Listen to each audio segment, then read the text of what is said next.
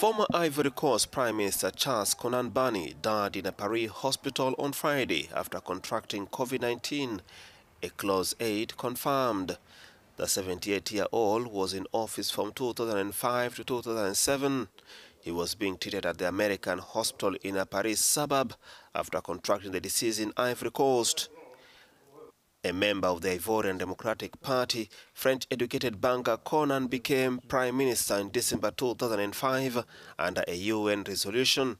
He served until April 2007. In 2011, after an electoral crisis left 3,000 people dead, he was named head of the Commission for Dialogue, Truth and Reconciliation. He previously held the post of governor of the Central Bank of West Africa State. He ran for president unsuccessfully in 2015 against current incumbent Alassane Ouattara.